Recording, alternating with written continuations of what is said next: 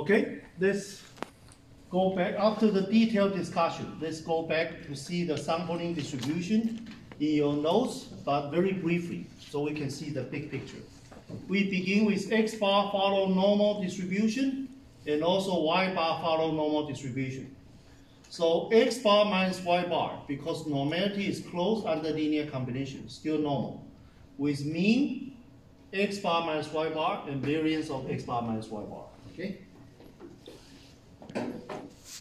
And also because in the real life application, right, we don't know sigma x and sigma y, we replace by sx and sy.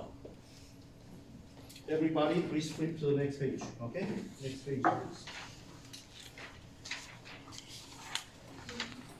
Let's look at the next page.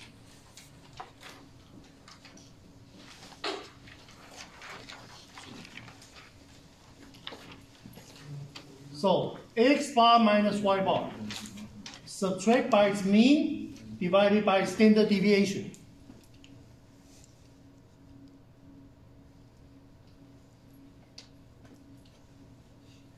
You convert to z-score. And mean of X bar minus Y bar is what? Mu x minus mu y. And variance of X bar minus Y bar is sigma x squared over nx plus sigma y squared over ny. But in the real life application, you don't know sigma x, you don't know sigma y. So you replace by sx and sy. And after this replacement, it's no longer standard normal. It is what? Student t distribution, but not exactly, just approximately. Okay? Remember, we have two different what? Approximation of degree of freedom. This one is the easy one, but it's not as accurate. But let's just look at this one, okay? Nu equal to what? Minimum of nx minus 1 and ny minus 1. Nx is 21 minus 1 is 20. And ny is 23, 23 minus 1 is 22. Minimum of 20 and 22 is what? 20. So our test statistic follow what? P with 20 degree of freedom, okay? Now, based on this, we can go ahead to talk about how can we compute p-value, okay? Step 4, compute p-value. How we define p-value? P-value, by definition, is under the assumption that H0 is true, how likely test statistic behaves at least as extreme as the observation, okay? So let's look at the sampling distribution of X bar, easy to explain from the picture, okay? So let's look at X bar minus Y bar. We know X bar is normal, Y bar is normal. Normality is closed under linear combination. So X bar minus Y bar follow a normal distribution. And the center of the normal distribution is expected value of X bar minus Y bar. And expected value of X bar minus Y bar is what? Mu x minus mu y. Okay? But under H0 is true, mu x minus mu y is 0. So under H0 is true, we expect to see what? No difference. But what the data collected says? Well, X bar is 51.48, Y bar is 41.52. And where is this two number coming from? Look at here. This is what? This is X bar, this is Y bar. Remember that? And later on, we're going to use Sx and Sy as well. Okay? So let's look at, observe X bar is 51.48, observe Y bar is 41.52, and the difference is 9.96. Okay? And under H0 is true, what we observe should be close to what we expect. If under H0 is true, what we observe don't close to what we expect. Further deviate from the expectation is called extreme. So this shady area is what? P-value. Okay? Let's try one more time. What is HA? What's H0? H0 is what? Huh? Treatment make no difference when you compare with what? Control. That means new directly reading activity actually is what? Useless. So you expect to see no difference, is 0. But correct data says what? Oh, 9.96. If further what? More than 9.96. This is kind of support what? HA is true, don't support H0 is true. Is that okay? Because under H0 is true, you expect to see this number close to 0. If this is not close to 0, then further deviate from 0. That's called extreme. So this upper tail is a p-value, okay? And how can we find the size of the upper tail? Well, just like before, we need to standardize x bar minus y bar. And how can we do that?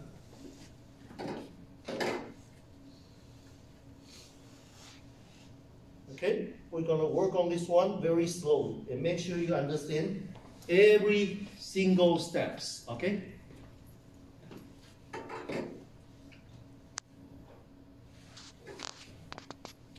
So let's see. Our test statistic, x bar minus y bar. In order to make inference, we assume x bar follow normal, y bar follow normal.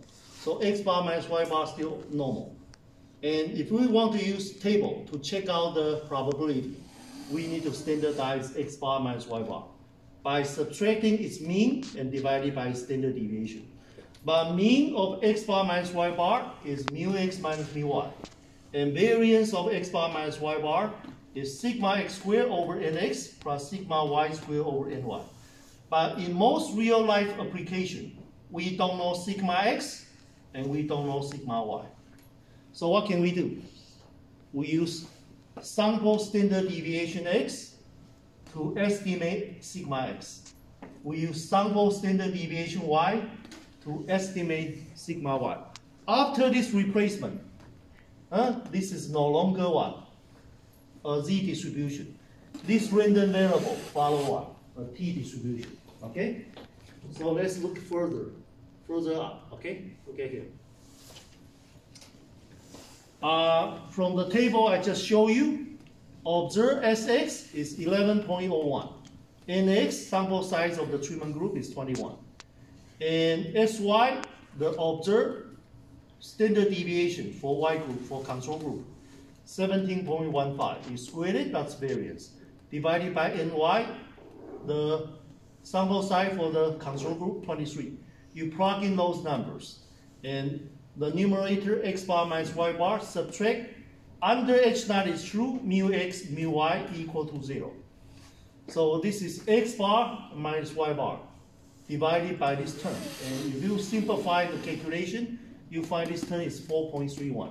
So we say x bar minus y bar subtract 0 divided by 4.31. We're going to convert the low score x bar minus y bar to what? To a t-score. And this t is 20 degrees of freedom, approximately. Okay? So let's look at the picture here.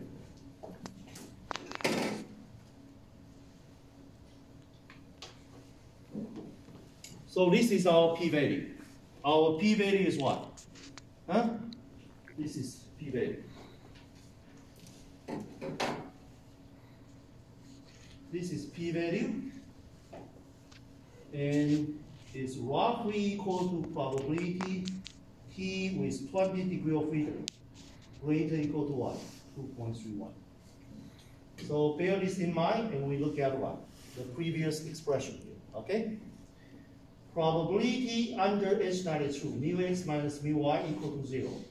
How likely test statistic x bar minus y bar greater or equal to 51.48 minus 41.52.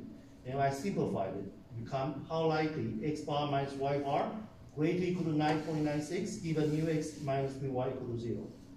After standardization, we get what? Roughly equal to probability t with 20 degrees of freedom greater or equal to 2.31. Okay?